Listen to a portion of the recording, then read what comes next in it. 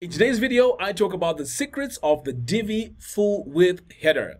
If you're new to web design, I have a free course that will teach you how to get up and running with web design. All right, let's get started. So here I have Divi installed. So I'm going to start off by creating a brand new page. So I'm just going to call this Mac and then click on Use Divi Builder. All right, so what we need to do now is to add our full width header. So I'm going to click on this plus button, click on full width. So here we have several options. You can see here we have full width image, we have full width menu, and so on. But what we need here is the full width header. So I'm going to go ahead and select it. So for now, I'm just going to say save and then just drag it to the top. Because ideally, your full width header needs to be right at the top, not somewhere in the middle. So what we're going to do now is we're going to go in and customize this further. So you're going to click here on this gear icon to go into the settings of our full width header settings. I'm going to click here to set it to the side so I can see everything that I'm working on.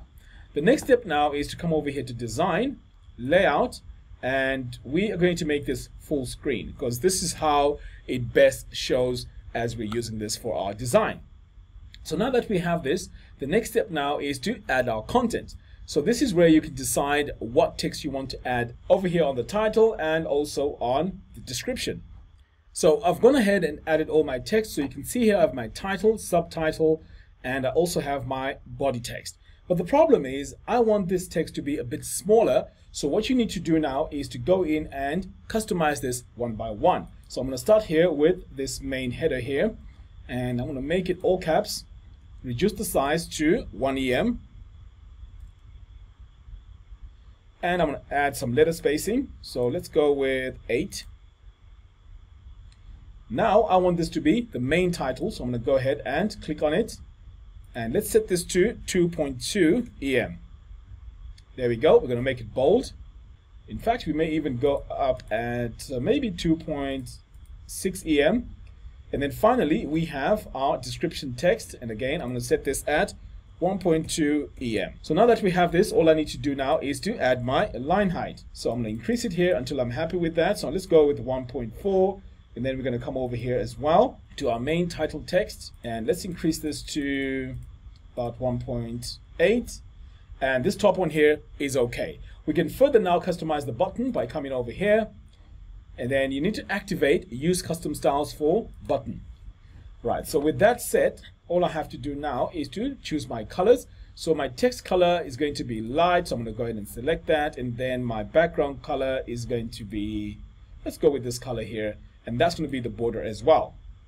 So now that I have this all set, I can now decide whether I'm going to have this centered or set to the left. So for this design, I want everything centered. So I'm going to go ahead and center it.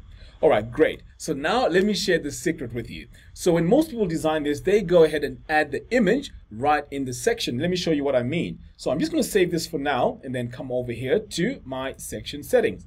So mostly they come over here to the background and then add their background color like that, add their image over here. But the problem with that is we are lacking in a few features. So what you want to do is to come over here to this full width header settings and then scroll all the way down to background. So this is where you can change your background color or you can add your image. So what I'm going to do here is to delete this background color, come over here to my image and set my background image. So the image I'm going to go with is this one right here. Click on upload image and pretty much I'm good. I have my image, but we have a problem. When we look at this, it is too cluttered. We can't really read the text behind the image. So what we need to do is to add an overlay to our image. But check this out. This is where you need to add the overlay. If I come over here to design, you notice that we have this option for overlay. And what I like about this is we can choose any color to add here. So we can start off with a dark color, and then all I have to do is to add a bit of transparency. So if I click over here, I can just drag the slider just a little bit, and look at that. Now my overlay is working. But the cool thing, as I mentioned, is I can actually come over here and choose a totally different color. Look at that. So if this is the style that you want to go with, this pretty much works. And especially if you're designing a website here which is food related, this color here works great. But of course, if it's something else, maybe it's a holiday or it's a totally different website or totally different image, you can add this blue tint and you can see my overlay here is looking great. Now this is going to make your main hero area look amazing because these blending mode or this overlay is fantastic. Now just look at that. I mean, it works with pretty much any color as I mentioned. If I add this one here, all that, I mean, it pretty much works, but I tend to lean more onto this one here, and then maybe add a bit more like that. Okay, so all you have to do now is to save. Finally, you want to make sure that it looks great on all devices because this is also very, very important. So let's go ahead and do that. I'm going to come over here to these three little dots, click here in the middle one. This is my tablet view. So as we can see here, my line height is way too much over here. Let's go ahead and fix that. I'm going to click back in here and I'm going to go to this particular text here and reduce the line height. So I want to make sure that I've chosen the right item here. So it's set to 1.8. So let's try 1.2. Okay, that looks much better. I might as well even go with 1.1. So as you can see, that's looking great. If I need to change the size, I can also come over here. Make sure you click on this little icon. And now with the size selected, I can just bring it down a little bit to maybe, I would go with 2.4. I mean, the rest is okay. I mean, the line height here is fine. Over here, it's fine. And finally, we just need to go to the mobile device. And here again, we can see our text here is way too big. So let's reduce this a little bit, maybe down to about 1.4.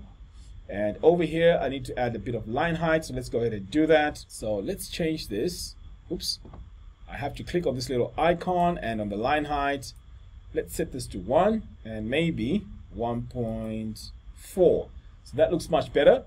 And then over here on this text, I can reduce the line height. First of all, I need to click over here and then let's reduce it. Okay, let's go with 1.3.